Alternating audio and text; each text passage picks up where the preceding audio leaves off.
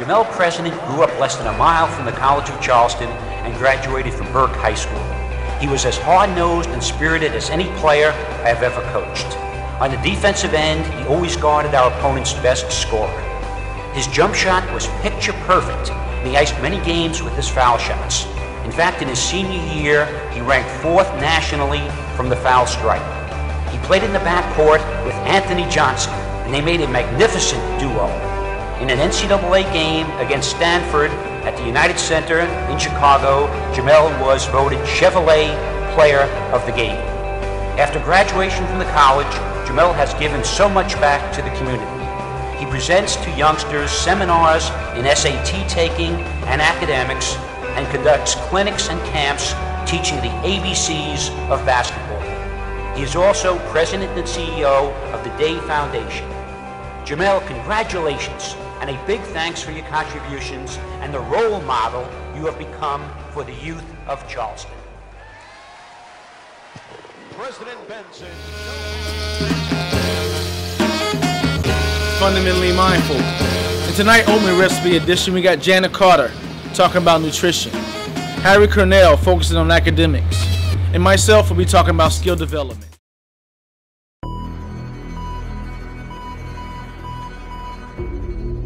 DAE TV, fundamentally mindful.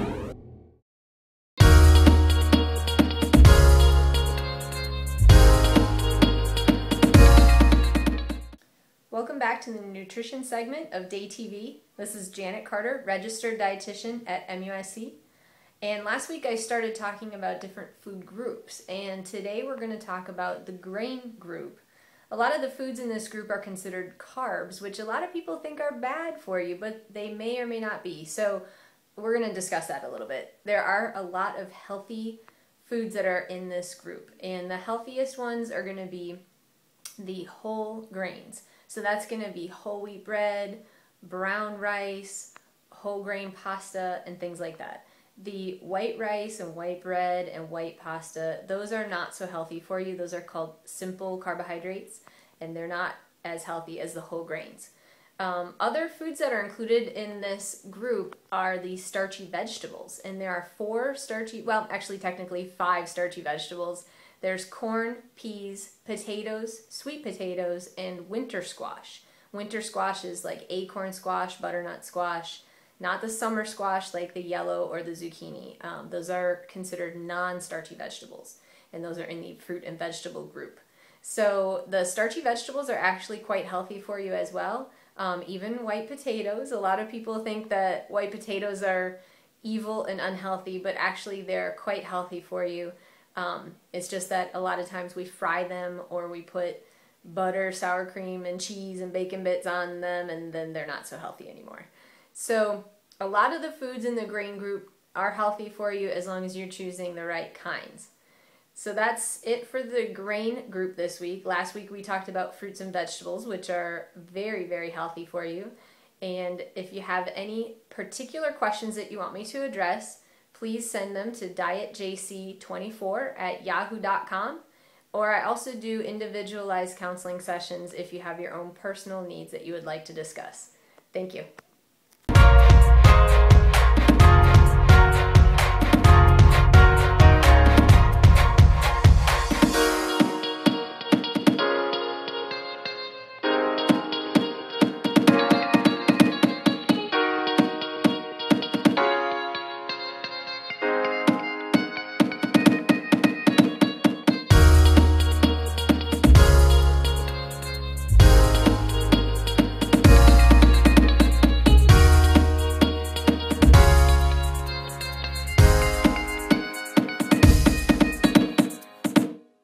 Good afternoon.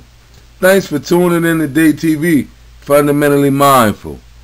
Today on the academic session, we will discuss South Carolina's sliding scale versus our neighboring states. Now, let's take a look. In the state of South Carolina, an A is from a 93 to 100, a B is from an 85 to a 92, a C is from a 77 to an 84, a D is from a 70 to a 76, and an F is from a 0 to a 69. As you can see in our neighboring states of Florida and Georgia, there's a little difference. A A is from a 90 to 100. A B is from an 80 to 89. A C is from a 70 to a 79. A D is from 60 to 69. And an F is from 0 to 59. Now there's a slight difference. Now you may ask yourself why. Well, here in the state of South Carolina, we operate on what I like to call a 7-point scale, which is there are 7 points between each letter grade. Now, the discrepancy comes in here when we discuss student athletes, and the discrepancy is a big one. Let's pay attention.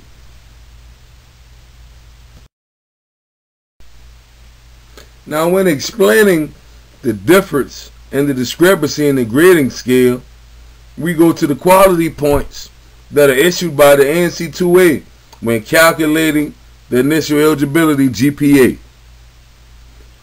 General college prep, a A is equal to 4 points, a B is 3 points, a C is 2 points, and a D equals 1 point. If you're an honor student, a A is 4.5, a B is 3.5, a C is 2.5, a D is 1.5. Advanced placement, an A equals 5, a B equals 4, a C equals 3, and a D equals 2. Now this is what I like to call a blanket scale.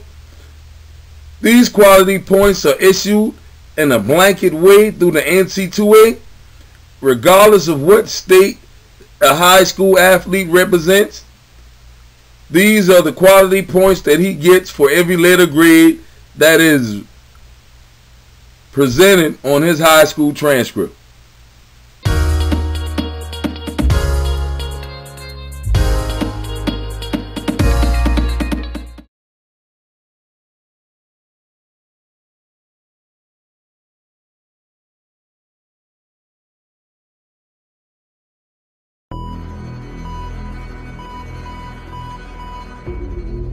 DAE TV, fundamentally mindful.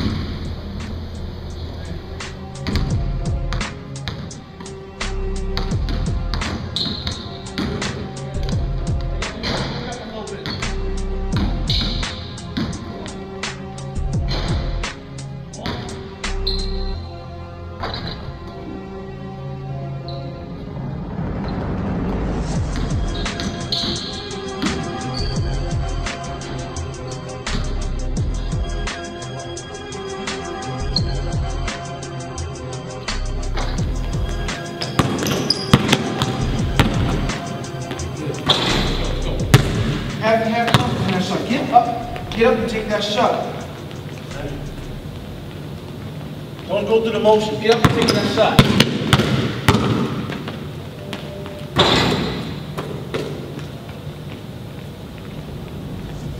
In here. Get a jump stop. Jump all everything. Just gotta push it. Going down here. Boom. Push. Right, left. Up. That's the getting that shot off. Like a thing like Put everything together. Put everything together. Boom, put everything together. Pop. Like it seems so, you know what I mean? It's just so easy and relaxed. Get to that point where it's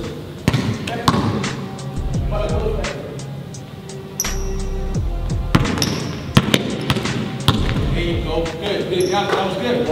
But that would get blocked because it ain't.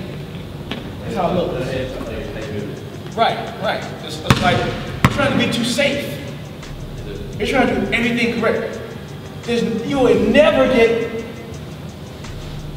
a picture perfect shot, picture perfect move.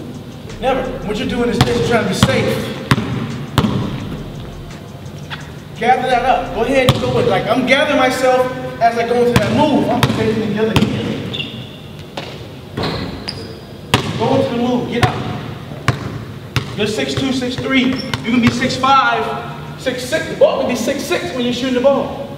You're 6'3", and the ball is 6'4" when you shoot the ball.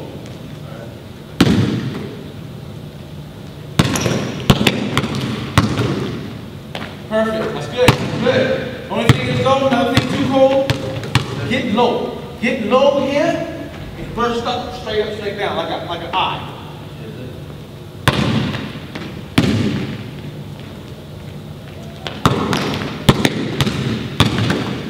Perfect. Look good, dude. Day 10.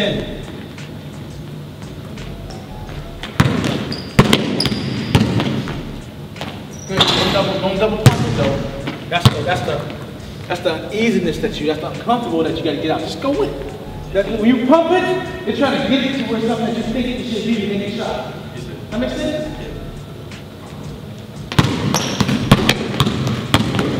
Perfect. That's good. Right? That felt good, looked good.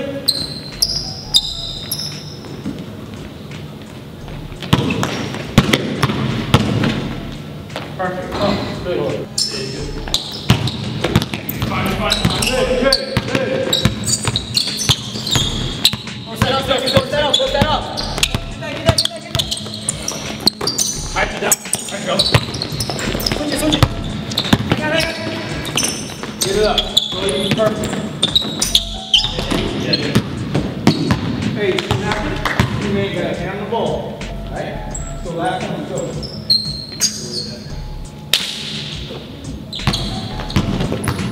Go right there. Put that. Right back. Get warmed up, guys. Yeah. Oh. He's forcing me to the baseline. Tim, what would you do with him? Come right here. Come closer. Now, don't try to go there. Fine. Come on, what you do? All those places you got to work with, but why you want to, you know why? Because your right hand dominant. I got to get to the right side, you know what? So you're right there. What? Okay. What? What's that? You got it. Oh, good job. Good move. Come on, man. Too easy. Go again. Go. Get warmed up, Josh. You got it. I got it all. See you, big boy. Good move. Last one. Let's go.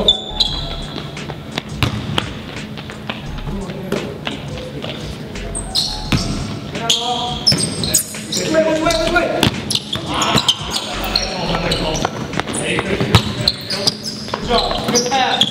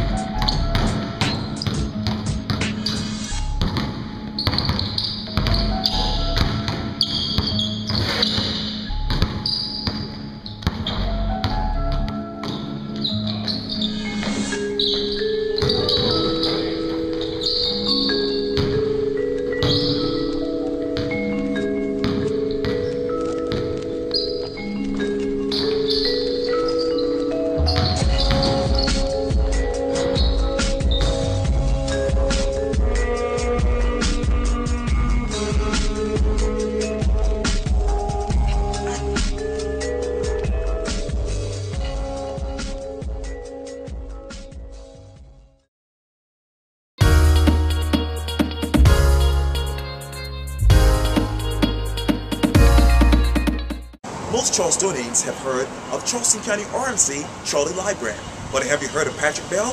He's a 20-year commercial real estate broker who wants to challenge Lybrand in November. I had a chance to talk exclusively with him for a special edition of Quintus Pulsats. Patrick, let me start off with some developing news. The Post-Inquiry reported that Charleston area home sales surpassed 10,000 this year. And I'm wondering, when you read that particular article, what was going through your mind?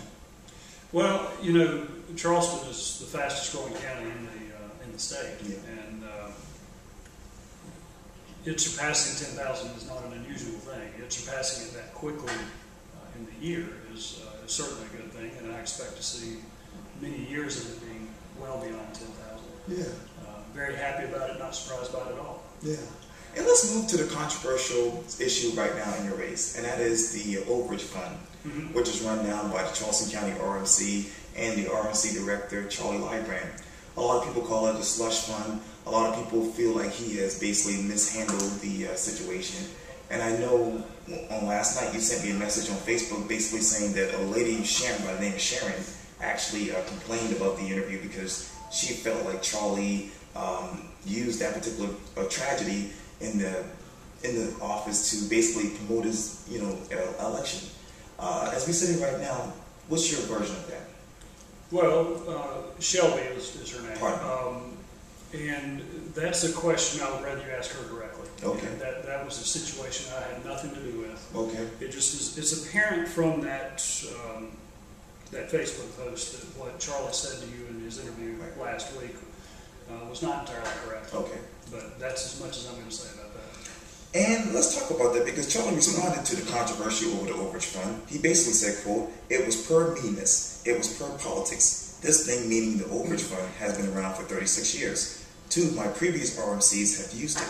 They're both Democrats. It didn't come up 6 years ago. It didn't come up 6 weeks ago. It came up here in the last week or two. And its sole purpose was to embarrass me." So tell me, when you hear what Charlie says, what do you tell yourself? Well, the only thing I tell myself is that he's trying to change the subject. Okay. Because there's two things. There's an overage account and then there's a slush fund. Right. And he's trying to make it out like the people that are complaining about it, which is not me, by the way. The people that are complaining about it are trying to get rid of the overage account. Okay. Nobody's ever said that to my knowledge. All they're wanting to do is have that account be public and be accounted for and to be audited.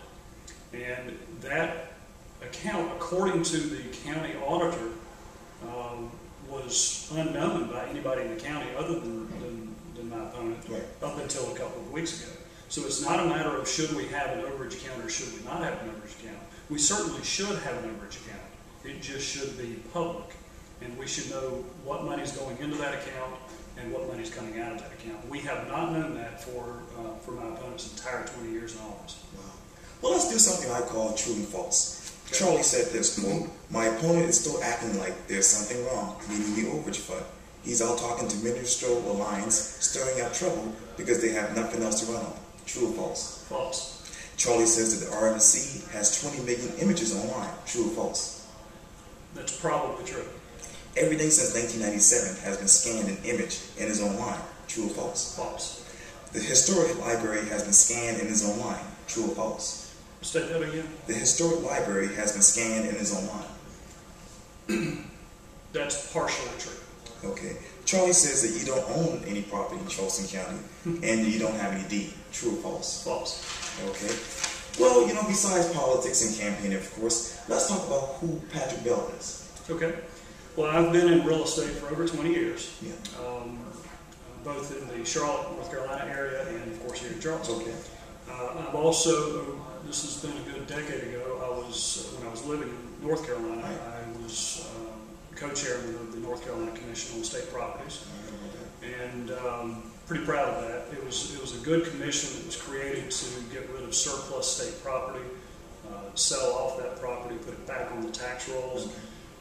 That commission was done away with for political reasons back in the mid 2000s, around 2005, 2006. If it had stayed in place during the Great Recession, I think it would have been a great benefit to that state. Yeah. And in my opinion, it should be something that's in place in every state. Yeah. But it's not. So that's that. Where were you emotionally when that was taken away?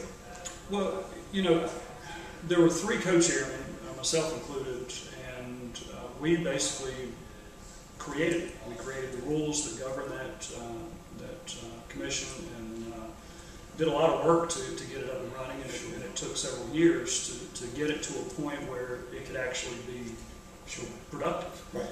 And then it was just kind of taken away from us. We were all, it was a great commission, 16 or 18 of us, and a great group of people.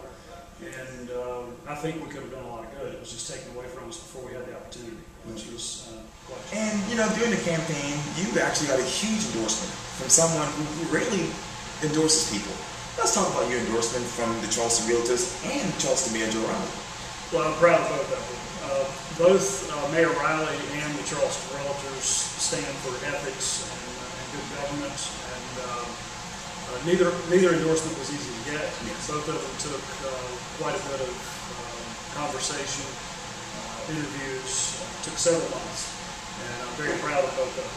Yes. And that's about all I said about them. I'm very proud. And we actually, when I was talking with Charlie last week, I talked to him about the whole situation back in the day when he was actually trying to get the RNC job, but he was also working as a full-time business owner. And you have some doubts about that. Well, I don't have doubts that he was working as a business owner, but what he said to you last week was that he had to quit his private work because the RMC job was such a full-time job. Right. Well, I have an email here in front of me that he sent to me on April the 8th, basically giving me a similar answer to what he gave you last week. And ever since then, I and other people have been asking the county to provide records to substantiate what he's saying. And we've been stonewalled ever since April the 8th, and we haven't done anything. And my point there is, if you've been working so hard in the RMC job, and you're proud of that, and I'm proud of the service that he's given to the county. Okay. But if you're proud of the hard work, provide us the records. And there's plenty of records that show when he shows up for work and when he leaves. Okay. But me and others have been asking for 6 months and we've received nothing, and that's concerning. So describe to me the following one word: politics. That's a great question. Politics should not come into play in the RMC race. It really shouldn't. In my opinion, this race should not even be partisan. I do believe it should be elected, but I do not see a reason why it should be a partisan race at all. So that's all I have to say about politics as far as the RMC race goes. Commercial real estate broker, in one word. Challenging. Yes, yes. RMC, one word.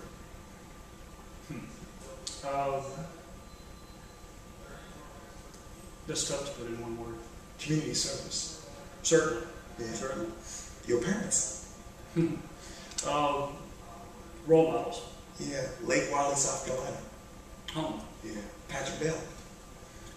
Wow. Community servant. Yes. Your future. My future in one word. Community service. Yes, yes. Well, Patrick Bell, this was so great. Thank you so much. Anytime. Thank you.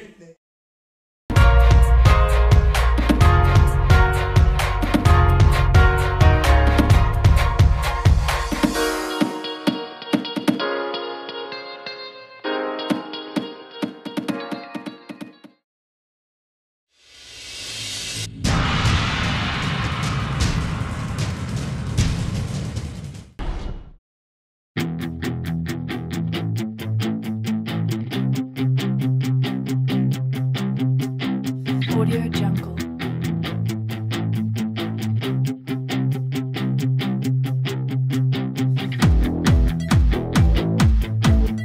Audio Jungle.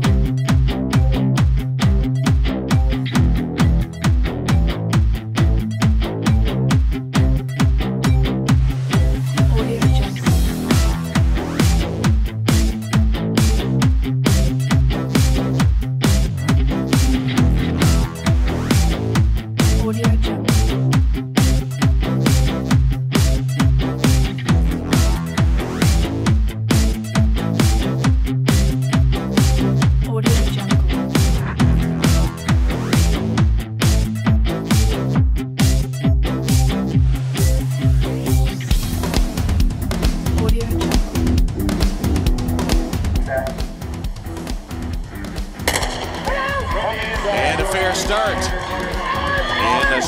Crawford. Wallace Spearman is there as they come for the home straightaway. And here we are with Ivory Williams also joining him. And now it is Sean Crawford that takes command and pulls away here at the finish. Sean Crawford, a convincing winner, 1973.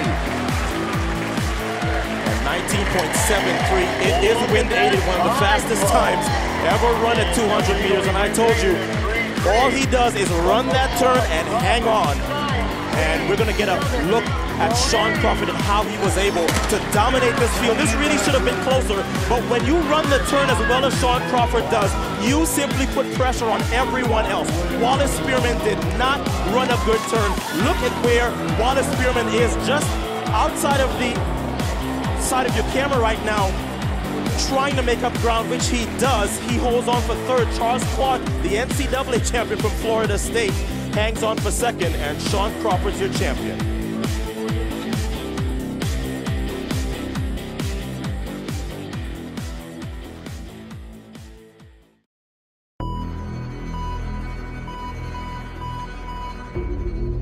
DAE TV, fundamentally mindful.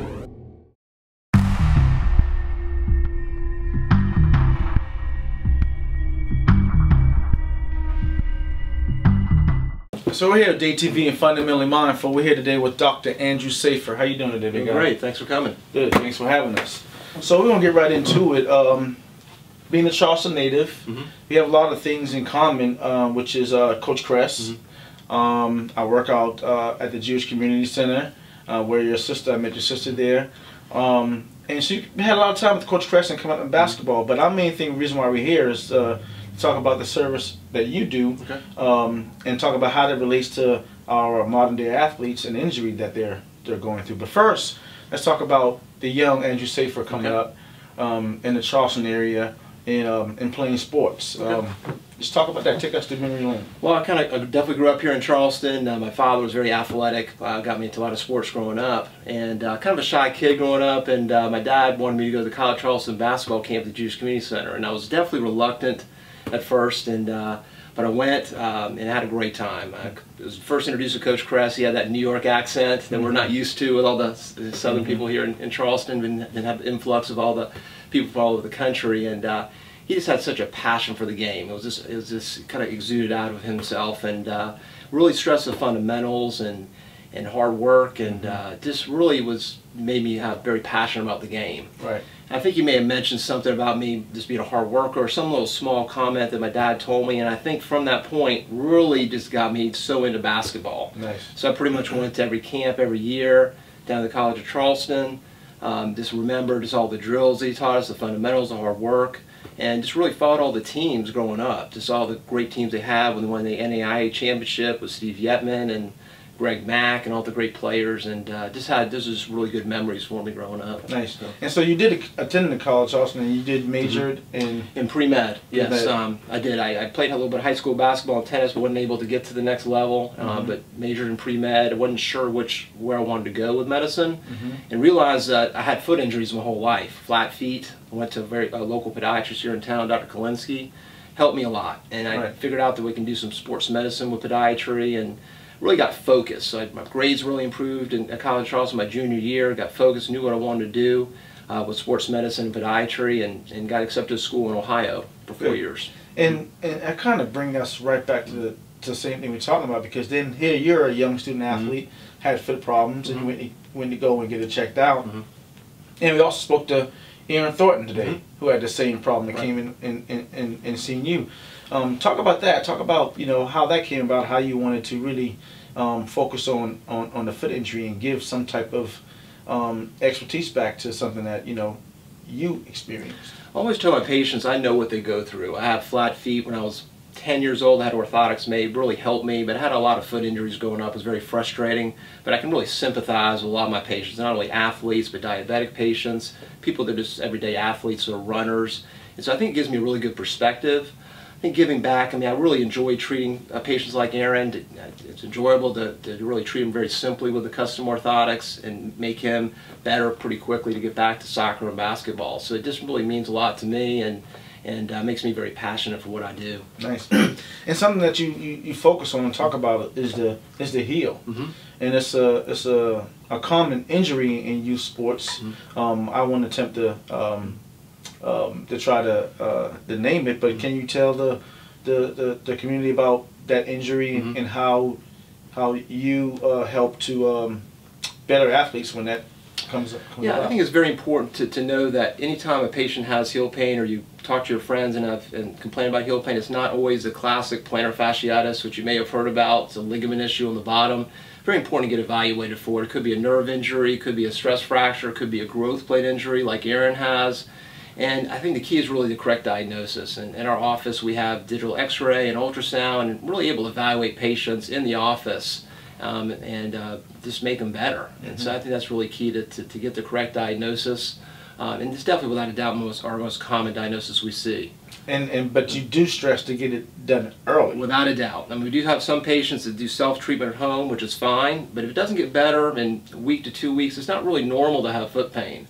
So if you have a stress fracture and you're walking on that stress fracture and you think it's plantar fasciitis, it could go on to surgery. So I think catching it early is really the battle. If we can get it treated early, that can really help and make you recover faster. And I think that's something that Aaron talked about, because he said he thought it was just a little bruise at first. Exactly. And he kept pushing it off, putting it off, and then it, kind of crunch time when he had to get it taken care of. But the season was coming up. Right. So athletes really need to, take heed to your body and go get those things checked out as much as possible. As we met, earlier, Dr. Saffer, and DAE Foundation just brought you on board as one of our sponsors. Talk about why you choose to be a part of the Gus Macker of Charleston and DAE Foundation and help us out with our whole thing with the oatmeal recipe approach. Okay. Well, I didn't really know much about the oatmeal recipe until we met and spoke about it, and I really think it translates into all professions, any profession you're really in. I think you need all three components. If you're just doing one, it's not going to work. And I know you mentioned the first is education.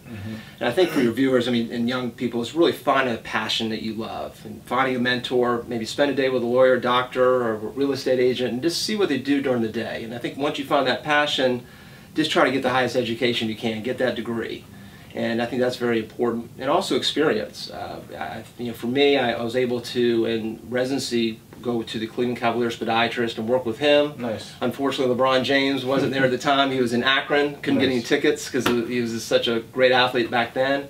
But I was able to spend time with him, see him interact with athletes, pro athletes, basketball at the stadium, as well as go to his office and see the patients that he saw. Not only athletes, but diabetics, pediatric children, and seeing how they help people. And that's what I really love, is just making people better. Right. So. And due to all the experience and training, and that what we call the education part of it, you develop the skill, right? So talk about the skill and then the important of nutrition that goes along with not only Dr. Saffer's everyday life, but your approach to carrying out a tremendous craft that you do. Well, without skill development, I think it goes hand in hand with education. I think trying to keep on improving yourself. Skill development for me after podiatry school was just going to residency, trying to get the best training I could for foot and ankle surgery. And from there, never being complacent, always trying to learn more. There's always somebody better than you, like in basketball, such as in my profession as well. So I just try to get training as much as I can at seminars and just try to get better at facets of my career to help my patients. Social media is something that I never was trained on, but now we use Facebook and Twitter and blogs to really educate our patients. So I think it's an evolution, just trying to reinvent yourself and never be complacent. Nice. And then going into nutrition, I have two daughters, one that's 5, one that's 5 months, so I'm definitely tired in the morning, but I can't do anything about that right now. But I think nutrition is definitely key. I know we talked about oatmeal. I've actually tried to eat healthier in the morning, stay away from the carbohydrates. It does give you more energy, and I really try to set a good example for my patients. I try to keep active and exercise. I feel better about myself. I think I set a better example for my patients. It makes my mind clearer. And just, I think eating healthy and exercising is really the key. And so I think nutrition is very important. And I just think all three really need to be worked together to be, to have a full career in whatever you do.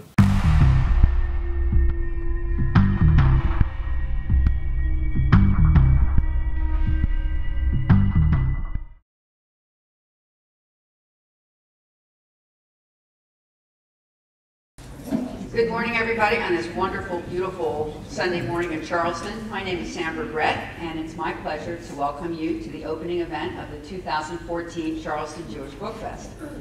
We are, of course, thrilled to host you today, and we look forward to seeing you at all our other events, and I hope that you picked up a program on the way in or on the way out, which gives you an idea of some of our other authors, and we hope to see you all there. We're working on our cultural events for the spring as well, so if you are not currently on our email list, make sure you give one of the lovely young ladies in the front there your email address, and you'll know about all the great cultural events that we do at the JCC. We have two great authors this morning. First we have Tim Kelly, and at noon we'll have David Green. Tim Kelly wrote a wonderful book on a basketball player, so the theme of our talk this morning is going to be basketball. And therefore, to introduce Mr. Kelly, I'm not going to do that. I'm going to have a basketball expert do that. And that is Mr. Jamel President. Good afternoon. Hi. I'd like to thank Sandra Brett for having me, as well as JCC, Renika Watkins. I want to go right into introducing our speaker today, which is Tim Kelly. As you know, I wrote a book about a guy named Red Klotz. And who was he? He was a basketball legend, a Jewish basketball legend. He liked to say, I've run more miles on more courts in more countries than any other human being. And it's impossible to argue with that. He's played in over 100 countries. He introduced the game. His career spanned from the 1920s right up until his death, which was in July of this year. And he devoted his life to basketball.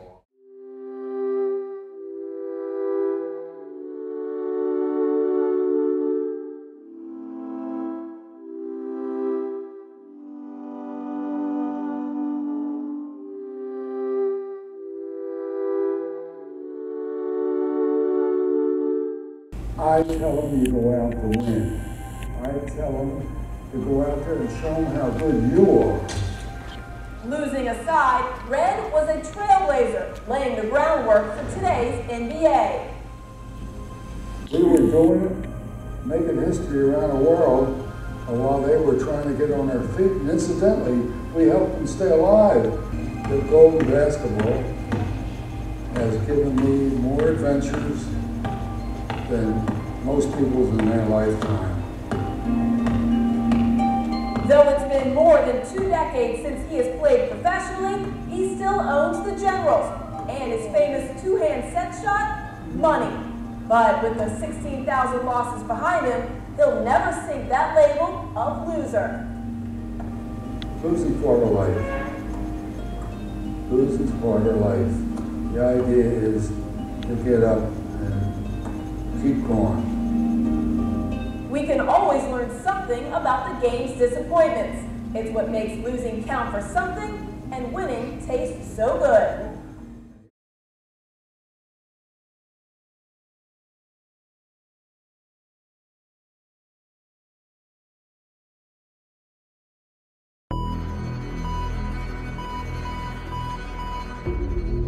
DAE TV, fundamentally mindful.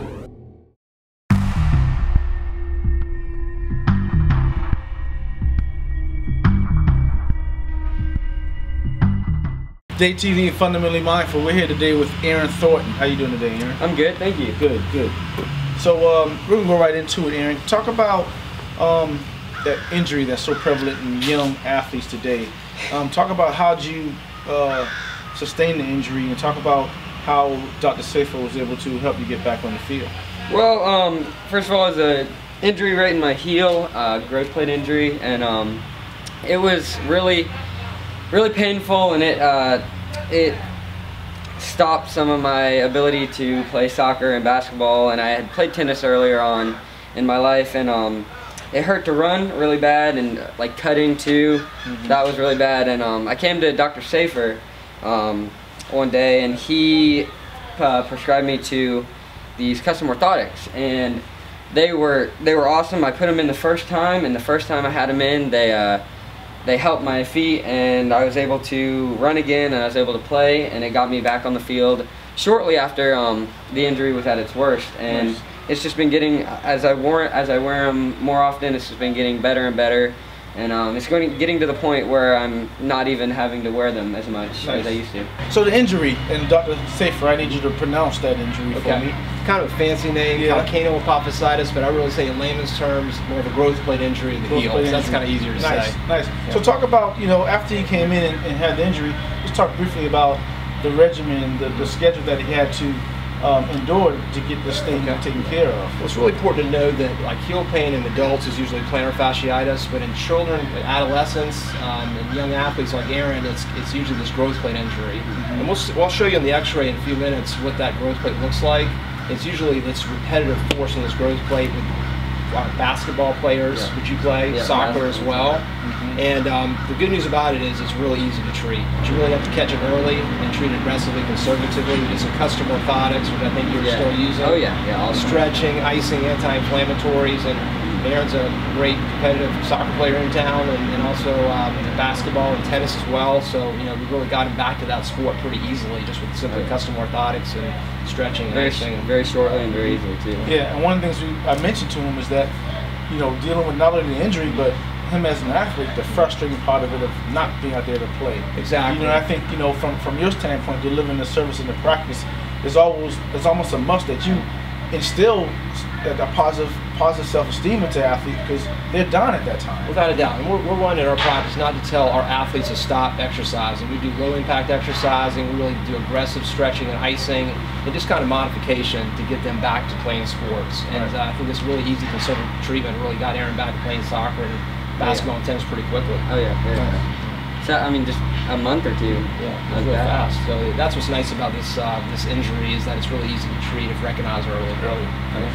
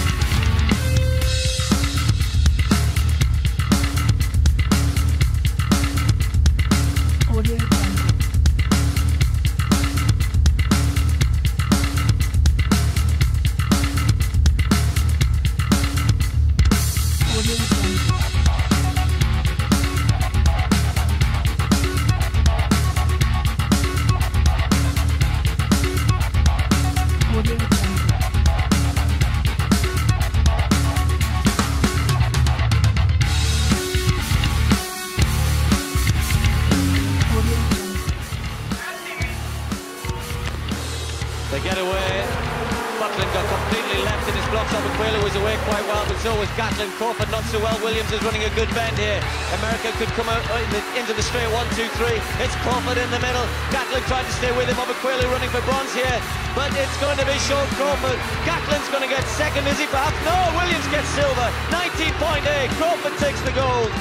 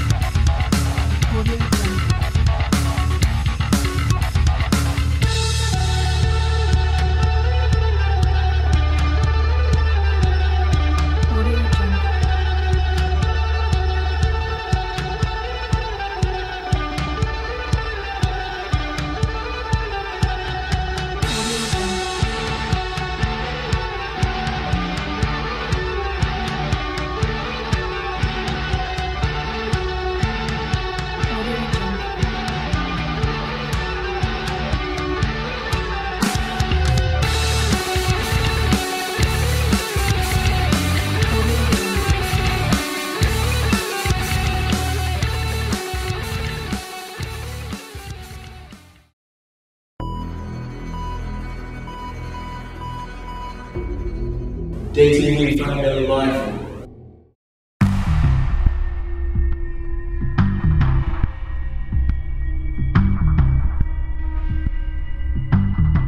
What other info you might have on someone that maybe want to get into this industry? Because there's a lot of young kids out there in school that want to get into this craft. What message you would have for them? Without a doubt, I always encourage young kids that are in high school and grade school to come by the office and spend time. That's really key. For me, I was able to spend time with Dr. Kalinsky in the West Ashley office, spend time with him in the summers. I went to different places like Atlanta and spent time with some of the top people in our industry in podiatry. Not many people know about podiatry. It's really evolved over the years. We do foot and ankle surgery, and we're able to do so many things, treat kids, treat adults, treat diabetics, and treat athletes. And I think it's really the experience and just going out there. So I think for the young kids, just coming in into the office and just spend a day. Right. And I always encourage you to come into surgery with us. Make sure that is okay and you can handle that, and just see what we do every day. And I think that's what's really important. And one word that sums that up is called shadowing. And that carries me into another topic that I would go into, is that, you know, what I try to get at the College of Charleston is get student athletes when they come in to have some type of business approach, some type of shadowing approach, because we're out of the job market 4 years out of high school, 4 years out of college. So if we don't get a contract out of professional contract out of college, then we got out of the job market 8 to 10 years.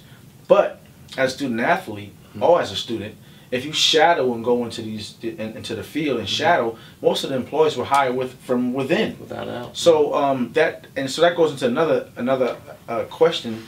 And now when I ask this question, I will answer it and I'll get your opinion on it. Should athletes be paid? And my opinion is they should get some type of stipend.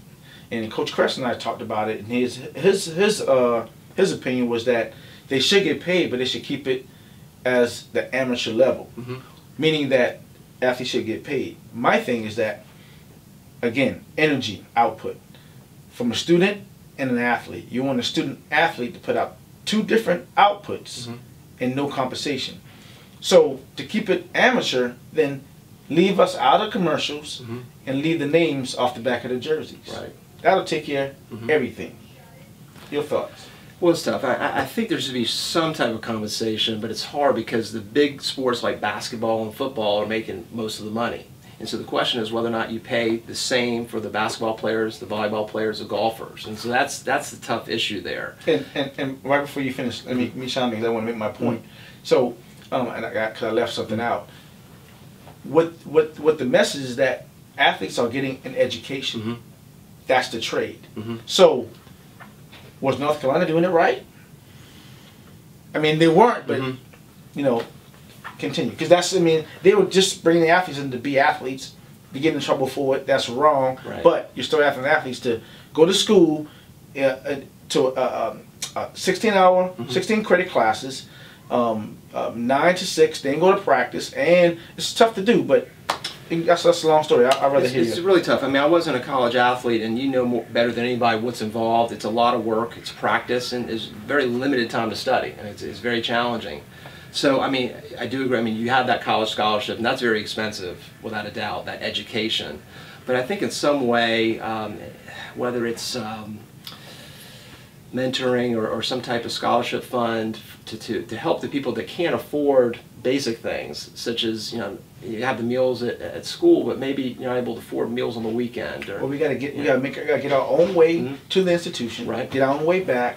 Our parents gotta pay to get to our games. You know what I mean? It's a bunch of whole different things that that the school can probably pay for. That can not. Those funds we have in our possession can be used to those things as well. Without a doubt. I mean, these athletes are making a tremendous amount of money for these colleges, and I think that would be very special if the college can give back to these student athletes and pay for those type of things, which will really help the family as well as the student athlete. And I know it's a touchy subject, but if you don't talk about it, then it wouldn't be a cure for it. And they also talk about, well, different conferences are saturated with funds more than others. So then, if the athletes getting paid, that smaller conference can't get paid as much as that. So it is a catch-22, and I, you know, being a former student athlete now in business with student athletes, I can kind of see both sides, but I still favor the side of a student athlete. And I think Northwestern, don't quote me, had a nice setup that when an athlete graduates, then a stipend will be released to them. Maybe something that can last them for 2 years while they get on. And that's a great program. That's a good idea to think about. Definitely. So, you know, in closing, what do you see Carolina Fit Specialists, you know, doing with student athletes? Are you practicing the next couple of years? Well, I actually joined up with a friend of mine back in 2006, Dr. Brown. He's also a college Charleston athlete, played baseball there. We both played grade school basketball, high school together, so we're both passionate about sports. So that's kind of a lot of our focus, is really working with organizations, educating young athletes, helping them. So I think that we're really evolving, like we talked about with the website and giving information to patients. Really like to get out to the public. I really enjoy public speaking and just getting out and explaining to young kids actually what we do for a living. It's a nice field. You have a family life on the weekends, and it's a really nice career that not many people know about. So I think just getting the word out about what we do for a living and just try to help young kids. Nice, nice. Well, you heard it first, DAE TV. Dr. Saffer, Fundamentally Mindful. We'll be right back.